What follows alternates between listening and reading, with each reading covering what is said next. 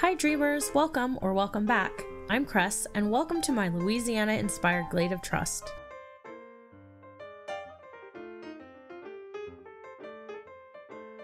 In today's video, we'll be taking Tiana's gorgeous house and putting it right on the bayou.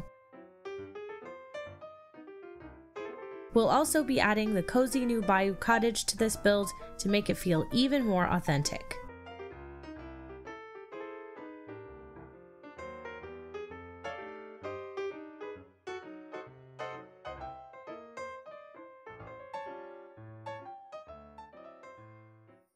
If you enjoy cozy vibes or you're here for inspo, please consider subscribing so you don't miss out on more speed builds and walkthroughs. Thank you so much if you've already subscribed. To start off this build, I used the Touch of Magic water rugs that I used in my Tiana's Palace build to create Tiana her own little private lake. I was inspired by some of the stunning waterfront houses you can find on the Louisiana Bayou, so I wanted to try to recreate that in my valley. I used these training bridges from the Mulan collection to create a boardwalk that kind of looks like it's leading up to her door. I took advantage of the fact that her porch is elevated to really make it look more like a boardwalk. I said this in my Mulan video, but I really wish that these bridges clipped together and that there was a separate stairs item that could also clip into place to make it interactive. At the moment, it's just kind of awkward, although I love it for design. As it was, I had to leave space between the bridge and her porch so that I can access her house, but at eye level, it definitely has the look I was going for, so I was happy with that. With the general structure in place, I started filling in the rugs with items to make it look like a river. These lily pads, of course, are the perfect item for this. Fallen logs are such a great item for this as well because they add some texture and dimension to the rugs. And of course, it wouldn't be a natural build of mine without these butterfly flowers, the only flowers that can actually go on rugs. I'll take 100 more of these kinds of items, please, and thank you. At the time I designed this, I didn't have more rugs crafted, so I might go in later and extend this lake a bit with a few more rugs so that it's a little bit bigger.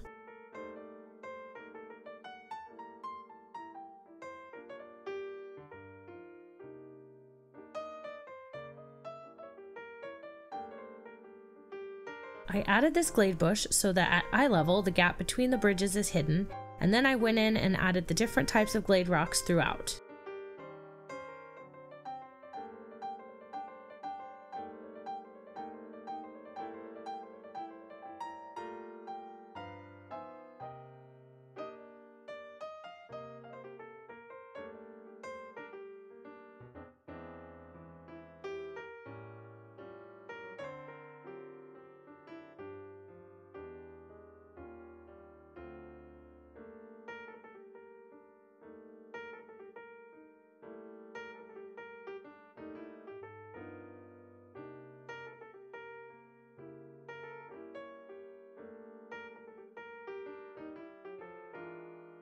For lighting, I kept this pretty simple since I'll be adding fireflies at the end.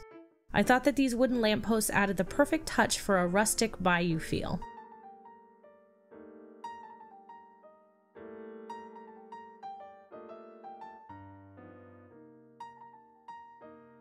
I just love that cute little companion house that we got from one of Tiana's quests, so I had to include it in this build. And of course, I filled it with the cute little crocs.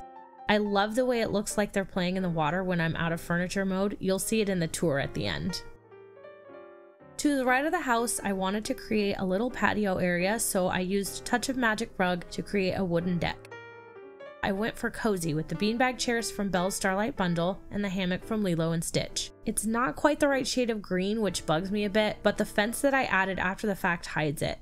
Honestly, I'd be thrilled if they'd give us a Touch of Magic hammock to design. I'd go all out on it. I added a few items from the Tangled collection to this area, including the campfire, which annoys me because it doesn't light up, the guitar, and the floating lanterns. I would have preferred to just have the fireflies, but since I can't put trees on rugs, this area just felt too empty without adding the lanterns. To finish up the lake area, I went in and added some trees. If I don't end up extending the lake, I'll probably add some more trees to the left of the water rugs later, but for now, since I have Lady's house so close, I just left it open there.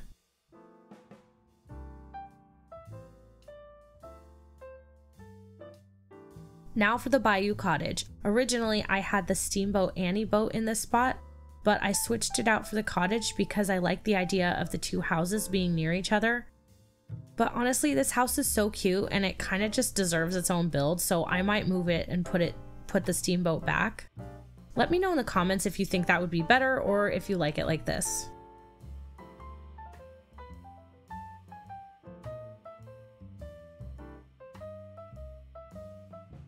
And that's it for Tiana's Bayou house. Now, as promised, I'll take you on a golden hour tour of the entire area I've designed for Tiana so far.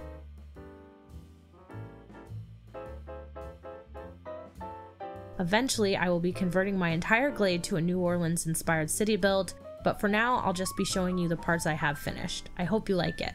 Let me know what you think in the comments.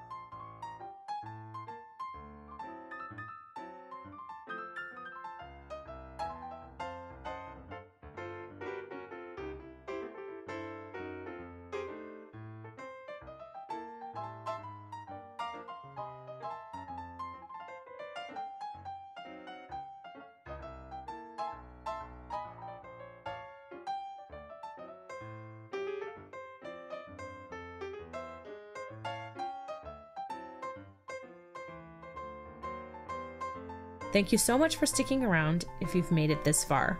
Your likes and comments mean so much to me. Your amazing engagement has helped my small channel to grow so much in these last few months. Thank you. I'll see you in the next video. Bye, dreamers.